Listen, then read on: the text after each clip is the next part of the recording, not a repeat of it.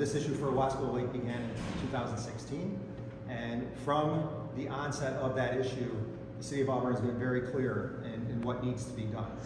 And our ask to the state is that they follow the law, that they develop and implement and adopt a total maximum daily load for Owasco Lake. That's a pollution budget. Again, it is required by law. The state has failed to do that. We have worked with the state in good faith, and I know I've told this story multiple times, but I think it's important to highlight it again. We have done everything the state has asked us to do. We have worked on a 9-element plan. That took years. And to them, that was the plan in place of the total maximum daily load. We worked on that. We were told that we've got to follow the science. The 9-element plan will allow us to do that. But then what happens is the major players don't like what the science reports, so they want to change the rules. And we're going to use a different one. We've worked on rules and regulations at the insistence of the state of New York. It was a 3-year public process. The public was involved. All the major stakeholders were at the table.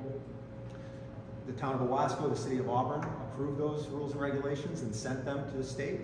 The state took 3 years to review them. They sent us their own revisions, and then abruptly in July of this year, they pulled the carpet out from underneath us and told us that the process was no longer needed.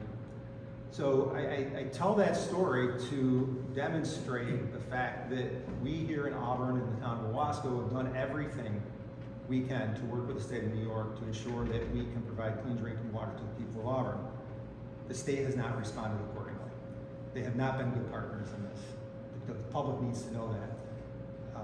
All the public needs to do is look at not only Owasco Lake, but the very tenuous situation throughout the Finger Lakes this year and realize that our drinking water as a region is at risk.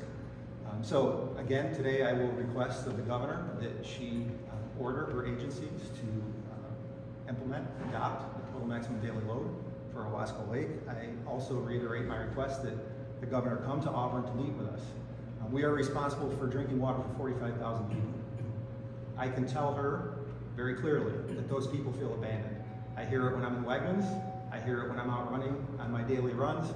I hear it at city council meetings. They feel like they are on an island, and I agree with them. The state of New York needs to step up. They need to do what's right. They need to protect their drinking water.